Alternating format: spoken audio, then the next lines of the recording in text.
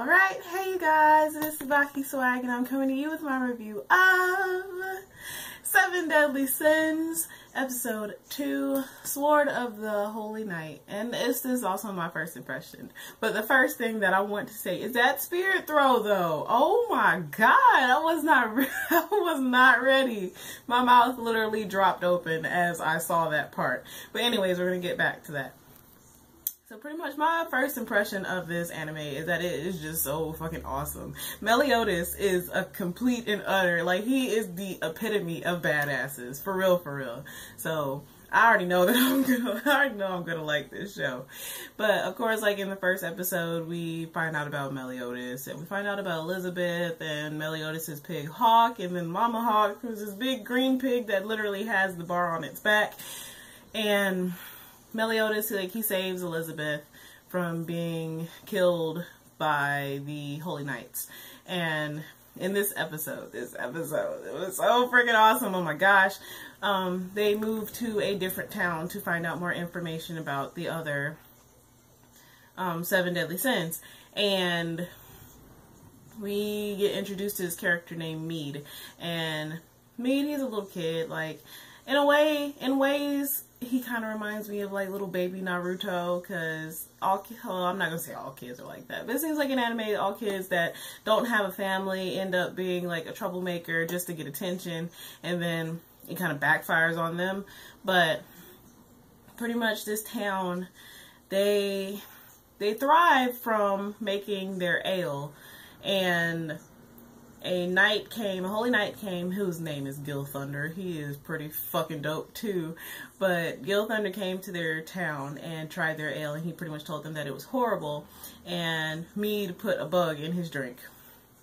So Gil Thunder thrusts his sword into the ground and cuts off all their water supply, which in turn will make them not be able to make more ale, which will in turn make their town pretty much be doomed. And Mead doesn't take too kindly to that. He feels like all holy knights are horrible, and if the 7 Deadly Sins are a threat to the holy knights, then that means that the 7 Deadly Sins really aren't as bad as the holy knights make them out to be. So Mead in turn takes this and says that he has a friend who is a 7 Deadly Sin, and the town pretty much, they're tired of hearing his lies because he's always lying. So they said they were tired of hearing his lies, and they were about to attack him, and Meliodas saves him, and then he takes him to the bar, and then we find out that he doesn't have a family. His mom and his dad were killed by the plague years prior, and then the town took him in and took care of him. And even though the town as a whole was taking care of him, he felt like he was really nobody's family, which is why he started to act out and all this kind of stuff. And then the Holy Knights came, and they were like pretty much picking on their town, and that's when he decided to say that he had a friend that was a 7 Deadly Sin. And then we find out a little bit more about Elizabeth too. We find out about her childhood, and that her dad really isn't her dad, or her dad who really wasn't her dad, and but he still treated her like his daughter. And it's just, it was really touching. Even Mead started crying, and then they go back to the town, and, well, Mead goes back to the town, and there are 2 holy knights there, and they pretty much said that they're going to increase their taxes tenfold if they can't pull the sword out of the ground by the end of the day. So everybody was trying their damnedest to pull that sword out of the ground, and even Mead jumped into the bunch, and they tied ropes to it and were trying to pull it out, and the Holy Knights were just being fucking assholes. They were just rolling at the fact that they could not pull the sword out of the ground. And Meliodas, being the badass that he is, literally just, like, he was like, I can't, well, he took the ale from the 2 guys and said that if you can't appreciate a drink, then you don't need to drink it. And then he was like, well, I don't have money to cover this drink, but will this do? And he literally just, like, pulled the sword out of the ground like it was absolutely nothing. So Meliodas is pretty fucking awesome. But after all of that, the town was cheering, and the Holy Knights ran away with the sword, and it was pretty dope. It was pretty dope.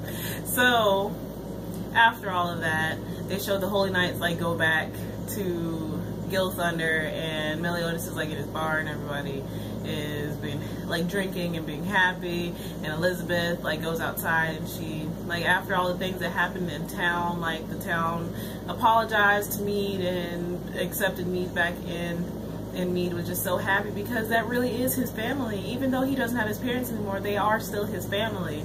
So Elizabeth, like, encountering all of this, she went to go outside because it made her think about her father. And Gil fucking Thunder, he threw, whoo, that spear throw was pretty fucking dope.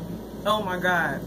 So Gil Thunder, he knew that it was probably Meliodas that was the one that pulled the sword out of the ground, or he knew that it was a 7 deadly sin. So he charged a spear and threw it, and Meliodas, before he even got to the town, like, he felt a disturbance in the air. Meliodas is so fucking awesome. He felt a disturbance in the air and went outside, and he was like, no, I need to move over a little bit. But like, he was listening to Elizabeth while she was talking, and literally he caught the fucking spear out of the air and grounded himself enough, after pretty much destroying half the town, he grounded himself enough to be able to hold on to it and threw the motherfucker back and almost got dude in the head. Like, oh my god, Meliodas is so fucking awesome.